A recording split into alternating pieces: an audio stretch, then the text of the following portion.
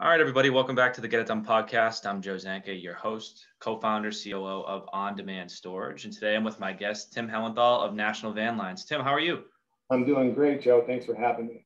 I'm happy to have you on. I always love to have a big presence in the moving industry on to talk about, the background, how you got here, and then, obviously discuss a little bit about what we're seeing right now, which is a little bit of chaos, but, just talking through how people are handling that. So usually I think the best way to start off is, we can get into National Van Lines and what you guys are focused on, but why don't you tell us about yourself and how you got into the position that you're in today? Walk me through your career a little bit.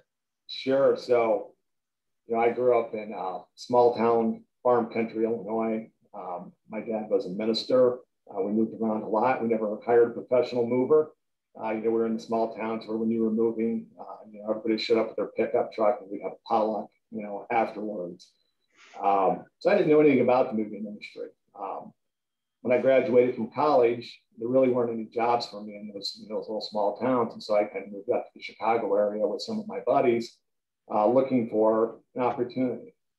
And I answered an ad in the newspaper and came to work for National Forwarding Company, which is our subsidiary that handles all the things for the Department of Defense as their TQAP administrator. And that was the old quality assurance program that the DoD ran. And so I started there and I was working within the claims department and we were growing, a lot of good opportunities. I was lucky. I ended up at a company that had core values that matched my own core values. It's, honesty, integrity, doing what we say, paying our bills, treating people fairly. I could have ended up at a lot of different places. I really feel fortunate that I ended up here. And so I kind of grew with the company, a couple promotions. And then in 2013, or actually go to 2011, Maureen Beal, we were a third generation family owned company. Maureen Beal was our CEO. She was the granddaughter of the founder. And she was ready for retirement and succession planning. And she didn't want to sell the company to somebody that was going to come in and maybe break it up or let half the people go and take what's good, take all the assets and, roll them into what they're doing. She wanted to protect the people that built the company and what it was. So she turned this into a 100% employee owned company. Wow. Which is really, it's a cool bit. It's a cool opportunity to run a business. It's an employee owned company. Sure.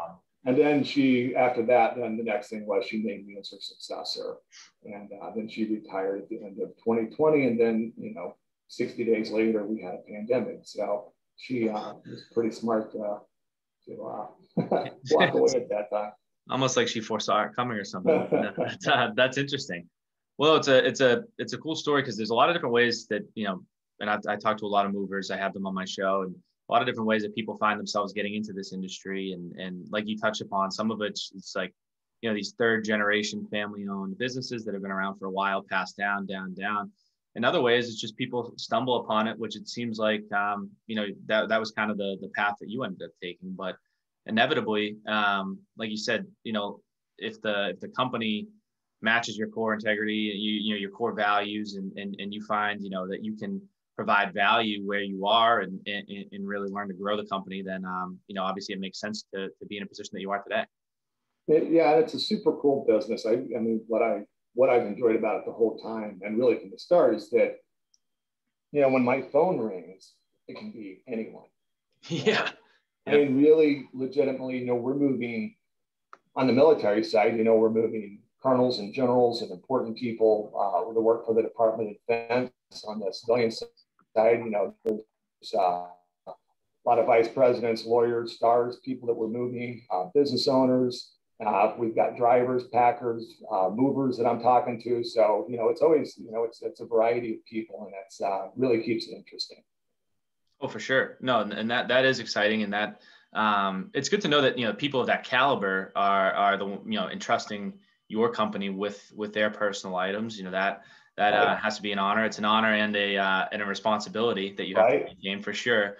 But, it's also good that you have the wherewithal and the confidence that your company, is so reputable and has the systems in order to fulfill jobs like that. My company's pretty small and hasn't been around quite as long. And, if a vice president or someone was like that were to call me, I would be a little bit intimidated, but it seems like you guys, kind of are looking for those exact opportunities, trying to get and just do those bigger business, take on those bigger business opportunities and be the go-to guys within the industry to fulfill these types of things. Right. Yeah. And when you think about it, those are the people that have, moving is not cheap. Moving interstate, long distance is not cheap when all the different things you have to do. So the folks that are able to move, those are typically that are able to afford to move. Those are the kinds of people that we're moving a lot of, kind of high touch customers that have high expectations. No, absolutely. Absolutely. So what are you guys like primarily focusing on this time of year? Obviously we're just getting into the summer and forget about for a second, like all the craziness that's going on in the world. What's National Van Line's primary focus? How do you guys, what are you advertising and who are you doing business with primarily? Right. So it's a challenging time for us in that, it's June. We just have a ton of people moving. We've had incredible demand over the last, really since the end of the pandemic. The COD long distance business has just skyrocketed. And we attribute it to a few different things. There's part of it that's, pandemic driven. People are moving to where they want to be, closer to family is what some of our research has indicated. But there's just so many people moving right now. So we're just trying to make sure that we're taking care of all those different customers that we have. And it's hard to do under current conditions because, as everyone knows, and probably anybody that's in the moving industry that's been on your show here, driver shortage has been going on since I got in this industry 27 years ago, right? That's always been the discussion, driver shortage. And we've seen it change over time from, as pods has come around, all the different kinds of pack rat, all the different kinds of containers and do-it-yourself and containerized shipments. So we've kind of got away from moving as much on our drivers, but now we're also running into the labor issues where I feel like labor is really getting more and more scarce. So I think we're really just trying to focus on making sure that we're able to move the folks that we've committed to move. So the other things we're doing is we're analyzing data right now to see what we have in the sales funnel. So we can look into our sales platform, which is built on Salesforce, and we can see, the estimates that are in there going forward, into as far as we have estimates, and we can see what's coming in July and August and what's out there. And then we can adjust the accelerator, maybe take our foot off of it a little bit through various pricing decisions, through, maybe adding some spread dates, to give us a little longer to get shipments there when we see we're at high demand, doing different kinds of things like that. So really we're analyzing the data to make sure that we're not overcommitting ourselves. And then on the operations piece of it, we're throwing our resources behind trying to make sure that we're providing a good quality service to everybody that's selected National Van. Yeah, no, absolutely. I mean, there's a lot of challenges going on right now. There's a lot of challenges. Like you mentioned, there's kind of always been a driver shortage, but then when when the labor shortage is matching up to pent up demand, that's when it gets to be a little bit crazy. Your phone's blowing up off the hook and you don't have enough resources to go fulfill some of these jobs, which maybe in the past, you might have. And we touched upon this a little bit beforehand. Like, were you guys ever a company that, would take advantage of the overseas workers prior to? No, we never did that directly ourselves, but I know quite a few agents that did that. It's a shame that program has been halted because I think it's a great opportunity for the workers themselves and for the companies. Yeah. And so, we're members of ATA, and actually that was one of the things that was brought up to our rep there, saying, asking, because the DOD, on the other hand, I'm also really involved in the DOD business part of it as well. And the DOD right now is, their demand is really high. They're kind of, in hair on fire mode. They're not able to get their shipments booked. So they've got military customers that need to do a permanent change of station move to go to their new duty location. And when they go and try to book those shipments, like we have an opportunity to black out and say, look, we can't take anymore. We're taking all we want to take. They can't get their customers moved. So they're running around crazy. Going, well, what else can we do? What else can we do as an industry? And it's like, well, maybe we can get the DoD behind pushing for that program so we can help get some additional workers in here, some labor, because that's really what we're running into. There's not enough capacity. Agents are reporting to us all over the country that as they went back and tried to build their crews back, they can't do it. The number that's been bandied about, and I don't know how much it's anecdotal versus actual, someone did actual data study on it, but that most agents are running around 75% what their normal pre-pandemic capacity was. So if you're running, you were running 4 crews, maybe now you're only able to run 3 crews. Wow. So that has a dramatic impact. And, it does. You can get some help in that way. That would be the other thing that would always help us that we always talk about is smoothing out that demand signal. Department of Defense, like everyone else, they want to move their people, or their people want to move when the kids aren't in school. And so it's January, February, March, April, May, June, July, then it goes back down. And so it's really hard for business owners to keep their crews busy in the basis. So anywhere we can flatten that out, that helps them put a little predictability into the business. So it's, if we can get that visa program, that'd be really helpful for the industry.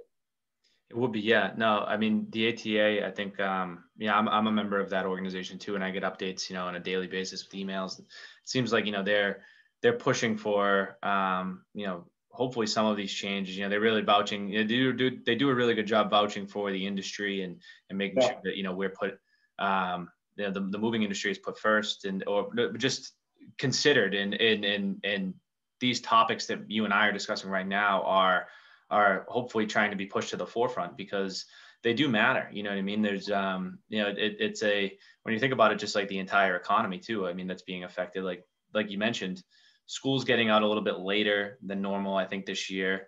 And now all of these people are looking to move right when, hey, school's out, let's make the jump. We only have 2 months until school starts back up again. So right.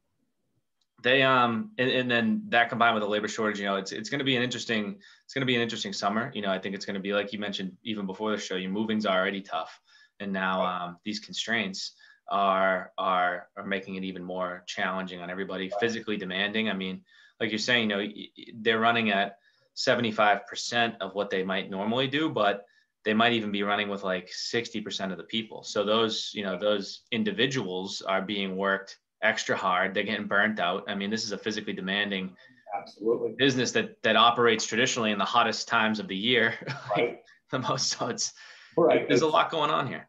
It's a hard job. I mean, that's the thing. It's hard in every aspect of it. And, hats off to our professional van operators that are out there running the road, and all the crews that are helping load and unload and pack. I mean, it's a tough job. And I think the other part of it too for us is that on the civilian side of it, the COD side of the business, those crews have been running hard since last July. That's when business really bounced back, at least for us. Mm-hmm.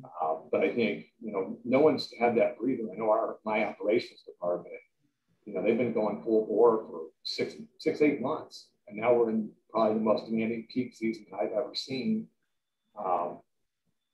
People are only capable of doing so much. And they need time to, take a breath.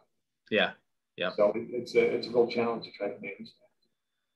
No, absolutely. So, where do you kind of see all this shaking out? We talk maybe we think about like a 3-5 year timeline. Let's say obviously nothing like the pandemic happens, again to totally disrupt the whole world. Right. How do you see this like affecting the moving industry and like the obviously we're talking short term right now, maybe like the longer term, 3 to 5 years. What do you think that might look like? Right. So I love the question.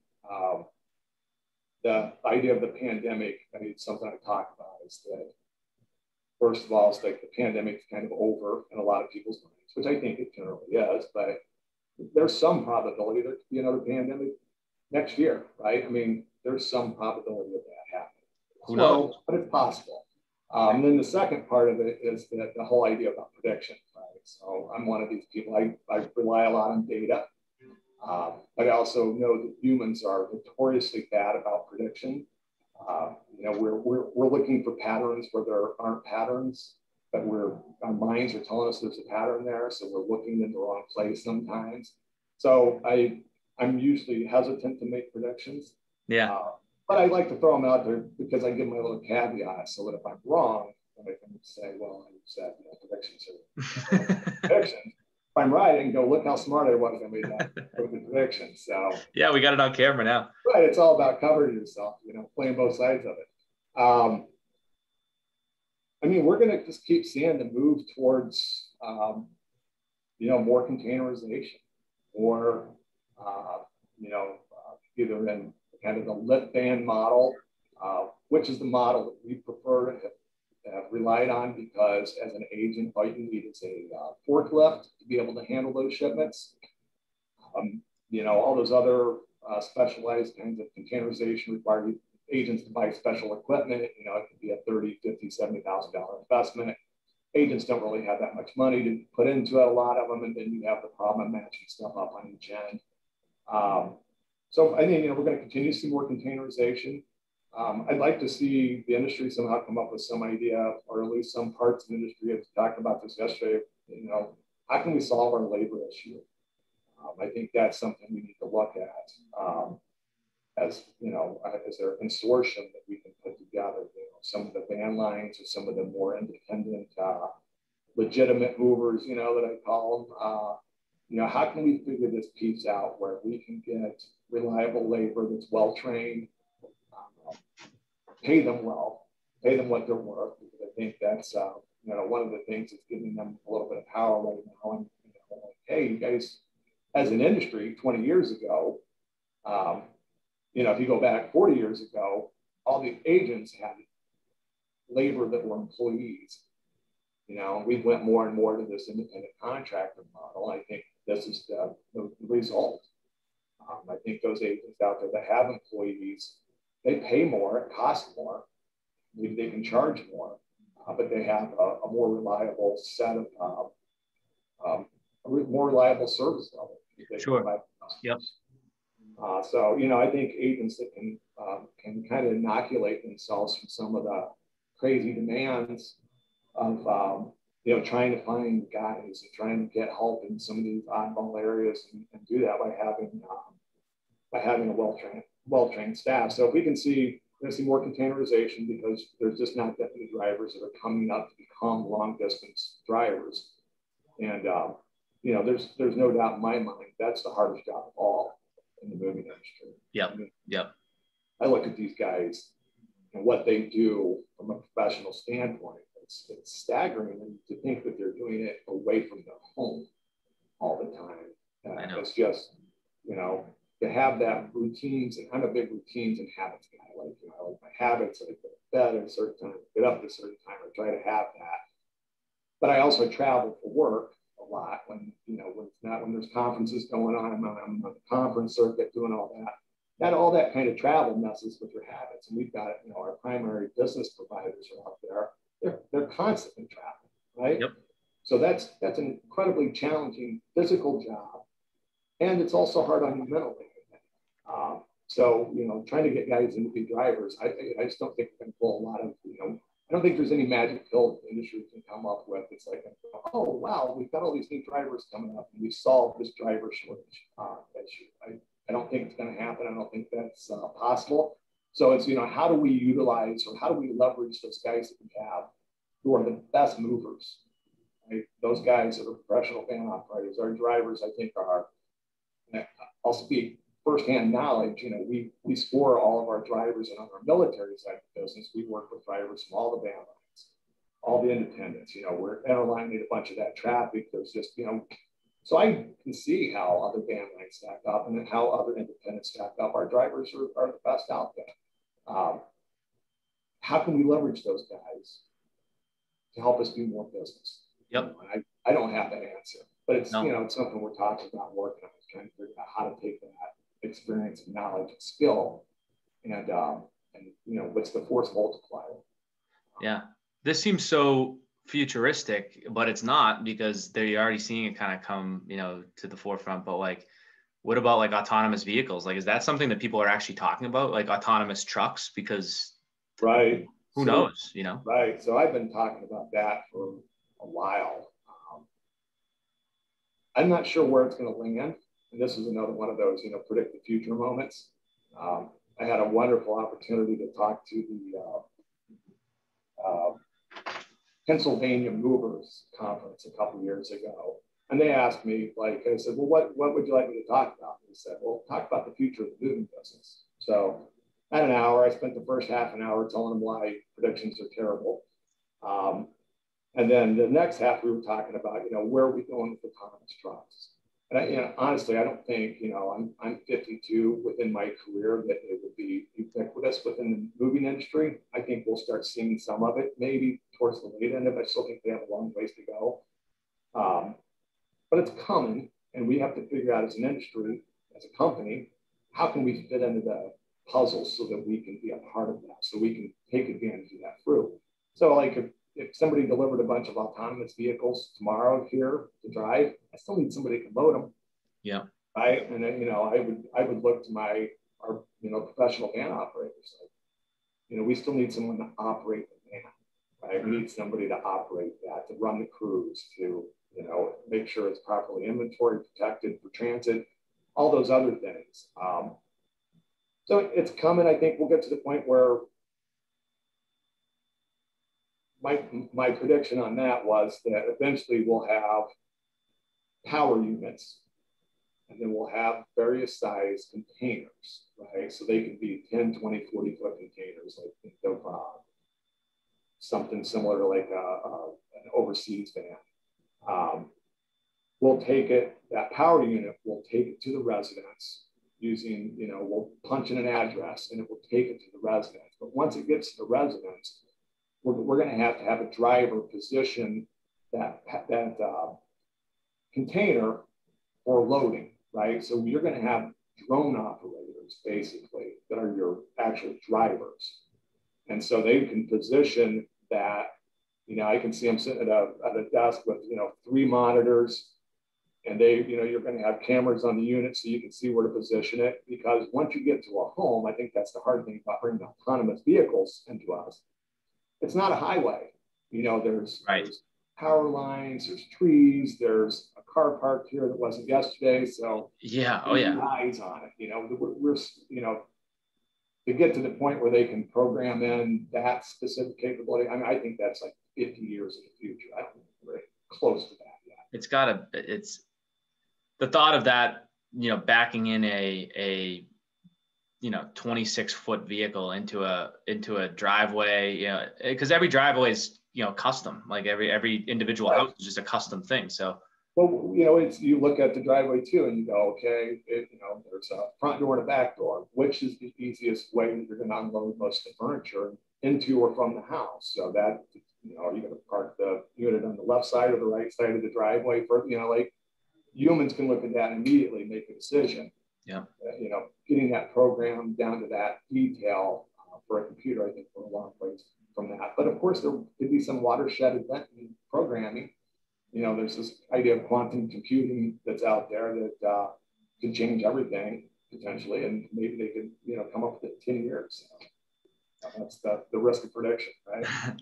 Well, I appreciate you, giving your insight into that. I think it's extremely interesting, and I think that was just one thing that came to mind when you're talking about the driver shortage. Just like, maybe where is that? But when you actually start to think about all the capabilities that truck would need, you're probably right. It's like, how can they it's one thing to be on a highway. It's another thing to actually get into the neighborhood and do all the things that we just talked about. So yeah, I think from the standpoint of a young guy that would want to come to this industry, I don't think he has any, if he has a fear of like an autonomous truck taking his job at some point, I don't think he should have any fear at all.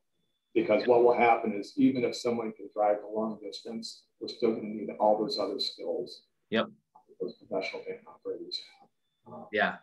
I know it's almost like it would need to drive, like if something's going from Boston to Arizona, you could load the truck and it could get to like a point in Arizona, but then it would need an individual to meet it there. Right. It's like a final mile idea, right? Yeah, like a final mile labor type of idea. And you're still going to need somebody to load the furniture. The phrase I like to say is a computer can't carry a couch, right? I mean, that's a lot. That's even farther off in the future. I believe that someday they could probably make it happen, but that's probably not in my kid's lifetime. No, it's a long way away. I agree. So Tim, what are some things that, outside of the moving industry, when you're not, swamped behind the desk, what are some things that you like to do outside of work? Any interests, hobbies? Yeah. So I'm an avid reader. Well, that's going to be my next question, is for a book recommendation, but we'll get to that later. I've got a ton of book recommendations. I feel like I'm the guy that whenever you talk to me, I'm like, hey, I got a book you should read. Everybody's like, oh, give me more homework, So yeah, I'm an avid reader. I try to get up every morning, and I'm an early riser. I get up and have half an hour of reading. I work out, either do like taking up yoga in the last 18 months, which is fantastic.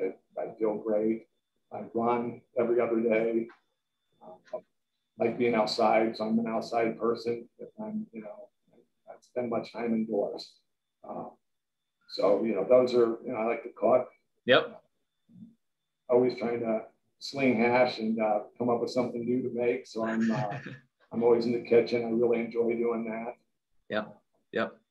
But that's one of those things. I would never start a restaurant, though. I wouldn't want to cook for pay. I want to cook for fun, because I enjoy eating good quality, fresh food, that kind of stuff. So yeah, I'm with you on the starting the restaurant thing. I mean, the moving industry is hard enough. I think that one is even a little bit crazier with all the ins and outs and expirations and just like the staff. Yeah, I think it would take all the fun out. Now, I do think I would enjoy running a successful restaurant.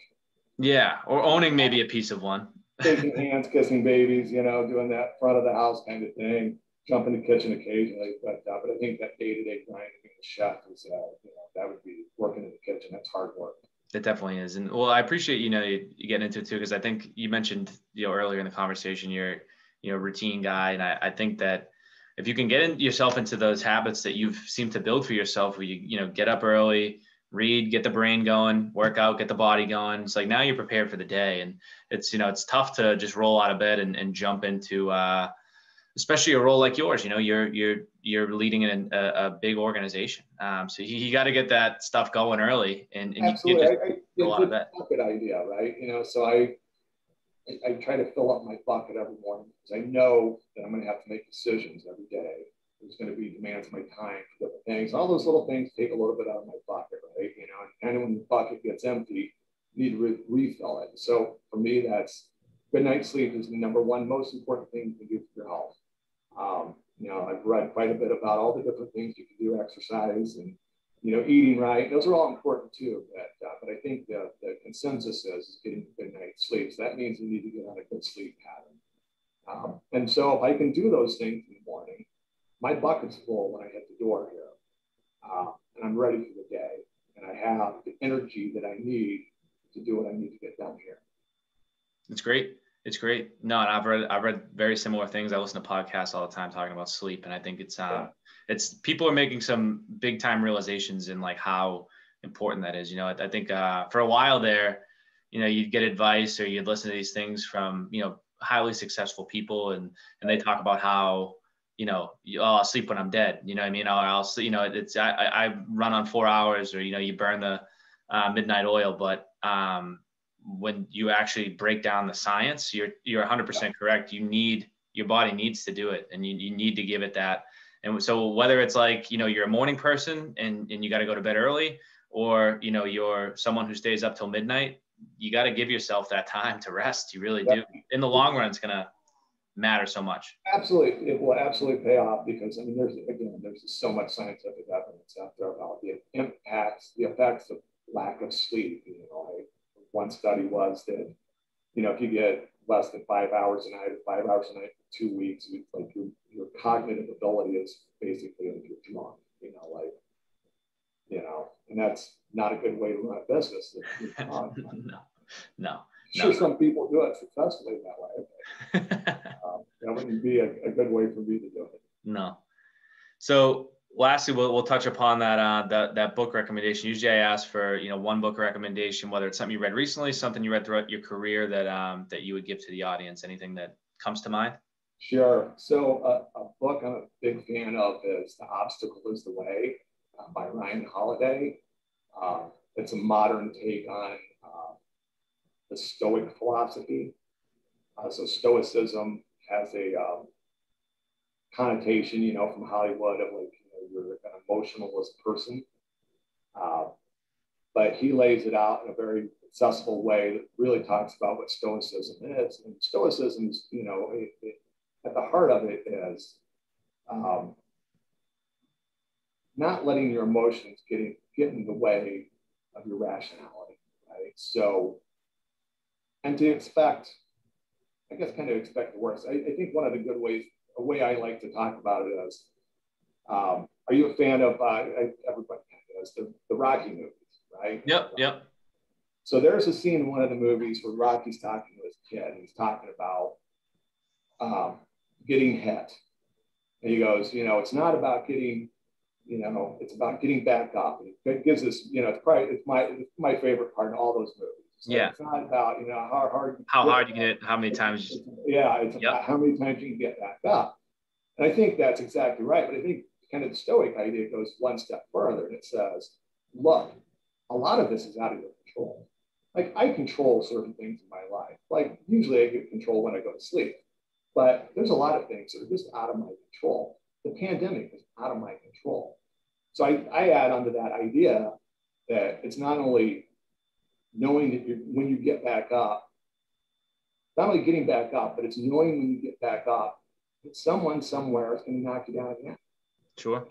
And when you get back up, it's not always with this idea of like, oh, I've risen again. It's like, hey, I'm going to get knocked down again. I'm okay with that. And just having that kind of resilience, it's that kind of grit. I like that. Yeah. And that's what I try to build into my life. Not that successful at it, but I'm always trying it, right? That's the mindset, that's the direction. I think that book really does a good job of capturing it. Talks about some real great examples that are modern and accessible. Talks about University of Alabama football team, those kinds of things that you can relate to. So I think that's a great book. And then the other one, just for fun, I'll do two book recommendations. I just finished the book Bomber Mafia by Malcolm Gladwell. Oh, wow. Yeah. And he talks in that about in World War II. And I know a lot of guys, are like World War II, like, well, anything, we'll read it, but it's the kind of the debate within what was then the Army, they weren't the Air Force yet, but they were under the Army. But it was precision bombing. There was a group that said, hey, look, if we can just take out the water treatment plant and the ball bearing plant, then we can bring this war to an end with, minimal casualties. And then the other group that said, no, we're just not that good at it yet. We just need to win, right? So win at all costs. Kind of I don't think they use the phrase carpet bombing. There's a few other, but there's the part of that, of the side of that. And there's really two kind of protagonists in this that are representing each camp. Yep. And how in World War II, we weren't ready for that precision bombing, right? Like, we had these ways to try to bomb, but there was all these variables, and the science, the technology just wasn't that good to really get it done. And then what we did, with Japan, and how, the guy who eventually kind of led us into Japan did really massive bombing rates. One bombing rate in Tokyo, there was the first one we did, there was like almost 100,000 people died that day, right? So they say that's probably the number one, one night all-time loss of life in the history of the world. But his point was, this gets the war over faster. Mm-hmm. Yep. It's terrible, but otherwise you're just going to have perpetual war. Right. So it's a fascinating walk down that, and to kind of see where we are now. If you look at where we are now, we're all into precision bombing. right? If you think about what we do, Yep. it's, you know, hey, we bombed a target, we can take out a target, but now look at how long our wars are going on. I know. You know, I know. endless now, right? So it's an interesting thing to read. It's super entertaining. It's a good story, and it's an easy read. So it's not super heavy. I appreciate that. I like the business book, and then the World War II book. I'll pick up anything or watch anything about, you know, World War II. I mean, there's so much you can just learn from those events. Is, you know, history, like, it's just, it's always fascinating when you read about, you know, and then you, like you mentioned, what was going on then and compared to what's going on now, and and how, you know, it's evolved, but also how, you know, like you said, at the time with the precision stuff, it was like, well, this will end the world faster. But now it's like, well, that's all we do. But wars are they're kind of perpetual. Right. It's wild. So I want to ask you if you can give me a book recommendation. Oh, well, a book recommendation. You know, something I've read recently. I like to read autobiographies sometimes. You know, people I'm interested in. And I don't know, you know, this one is a little bit cliche, but it just came out like pretty recently. So I read, you know, Matthew McConaughey's book called Green Lights. And I bought it for my mom for Mother's Day, so I haven't read it yet, but it's on. I thought it was fantastic. And you know, occasionally, obviously I'm more of a fan of the paperback, you know, just having the book in hand, but he narrates his own version of it too on audio. So I was kind of doing like a double, you know, I'd read a little bit and then I'd listen to a little bit. And the way he tells these stories, man, he's had a fascinating life. And it's cool because he talks about, you know, the concept is green lights. So it's like, you know, when life gives you, like, the term of green light is just like it is in the real world, like it's go. So there are point in times in your life where, you know, the universe will kind of give you that, like, all right, you know, go ahead, like, go. And so he touches upon all these little experiences that he has. And you know, he goes, and he does these notes to self throughout the whole book, like, you know, from the experience he's learned. He's just a fascinating guy, you know, way more than the guy on screen. And the cool thing about him is that, like, he went from being a, you know, very much like branded, you know, kind of romantic comedy actor. Like, nobody, you know, it was just like, oh, this is the guy that takes his shirt off in the movies. Right. But he was making millions of dollars doing that. Like, he could have kept doing that to the end of time, you know what I mean? And he would have been fine. But he just one day said, I'm not doing that anymore. And so he took like a break from Hollywood. He was getting all these opportunities, millions of dollars. Agent was like, you're crazy. And he just said, no, the only way I'm going to get out of this and be able to do serious acting is if I just say no to everything. So he started saying no to everything. Long story short, he got into it. Now, I don't know if you've seen much of his work lately, but some of the movies he's in, you know, very serious roles, like, but he crushed it. You know, I mean, he's like an incredible actor. So he's in probably my favorite movie of all time, which is We Are Marshall. Yes. He's coach in that. He's fabulous in it, you know, and that was that was probably one of his first movies where he kind of got like a real serious, you know, role. Yep.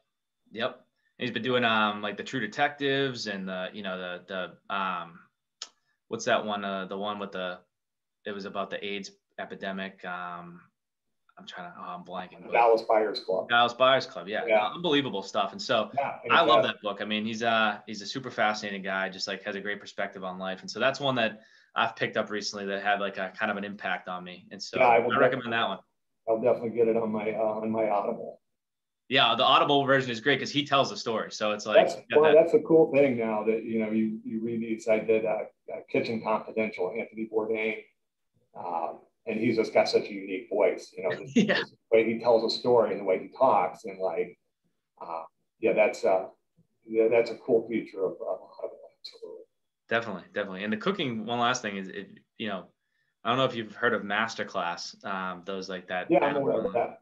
Yeah. They have a lot of good, you said you're into cooking. They have a lot of cool tutorials about like how to cook brisket, how to cook, you know, all these different things. So that's something that I think it's like $20 a month. It might be a little bit more, but I like split it with like my brother and my dad. And like, we just watched, but you can learn how to play chess on there. It's like, there's some super cool stuff. I've avoided checking it out because I know that I'll like, well, I could do that too. You know, it's like, just where can I fit it in? We'll consume a little bit too much of your time. But It's something pretty cool. Like from a cooking aspect, they have Franklin Barbecue, Wolfgang Koch, they have Gordon Ramsay, all these guys teaching you to cook. It's pretty cool. So, well, look, Tim, this has been great. Thank you so much for coming on. I really appreciate it. My pleasure. Appreciate you, getting into the industry, getting into the depths of that, and then just sharing a little bit about yourself. It's been awesome. So it's been a pleasure to meet you, and thanks again. And I look forward to staying in touch. Absolutely. Glad to be on. Thanks for having me on. I appreciate it. Absolutely. So you have a good day, and we'll talk soon. Thanks. All right. Thanks, Joe.